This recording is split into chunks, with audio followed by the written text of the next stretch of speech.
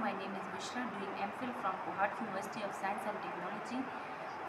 Today I am here to present my topic in International Brain and Biomedicine Conference. The presentation topic is isolation of hydroxyapatite from fish bone for PAG-based nanocomposite film prepared by photocross-linking. Hydroxyapatite with chemical formula has been widely studied since 1926. Hydroxyapatite is naturally occurring mineral of biological importance. Human and animal bones are composed of hydroxyapatite. Hydroxyapatite is considered as biomaterial widely employed in many health applications. Because of its chemical property, hydroxyapatite exhibits a great bioactivity and is highly compatible with digestion, bone and teeth in living beings.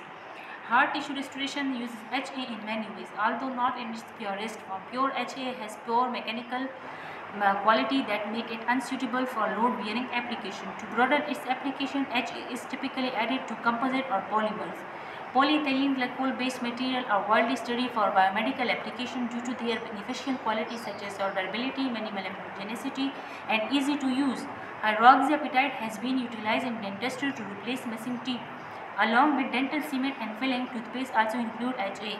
The use of HA in medicine delivery is another instance.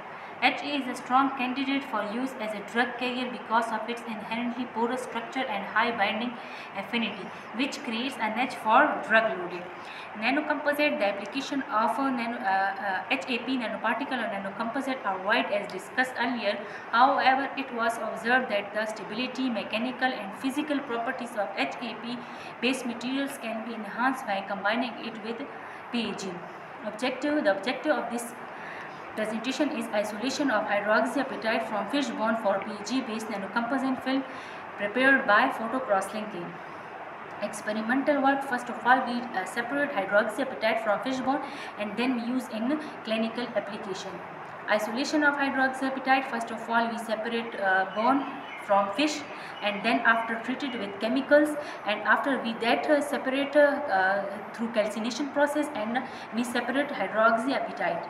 Isolation of hydroxyapatite: for the alkaline hydrolysis procedure, the bone of rohu will be boiled for 15 minutes at room temperature to completely remove the meat, and the fish bone will be treated with sodium hydroxide at 250 degrees centigrade for 5 hours to ensure the organic moieties are properly removed.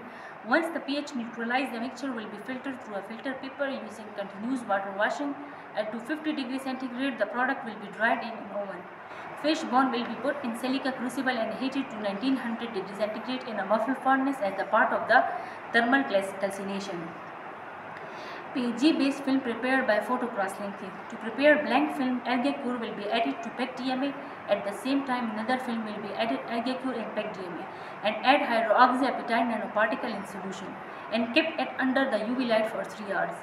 The cross-link gel will be formed after UV light. The gel will be kept for 2 hours in ambient temperature to completely solidify. After the gel will be washed with distilled water. Characterization: for confirmation, the synthesized hydroxyapatite and prepared film will be evaluated by FTIR and XRD. FTIR result: change in chemical composition of hydrogel with and without HA were determined with FTIR. FTIR analysis of PEG-DMA was performed to characterize and confirm the chemical cross-linking among the different PEG-DMA hydrogel after free radical polymerization. PEG-DMA mixture before polymerization, the largest number of carbon-to-carbon double bond resulted in the highest absorbance peak in the spectrum. After UV polymerization, carbon-to-carbon bond, which disappeared during the curing process, making the success of the free radical polymerization reaction carried out, and the absorbance peaks disappeared because of the conversion of the carbon-to-carbon double bond into carbon-to-carbon single bond. XRD result: the hydrogel without HA and had only one broad peak. With the addition of HA, the height of this peak significantly decreased. It indicated the presence of HA crystal could interfere with the packaging of the PEG-DMA based polymer chains and result in decreased crystallinity in composite scaffolds. Thank you very much.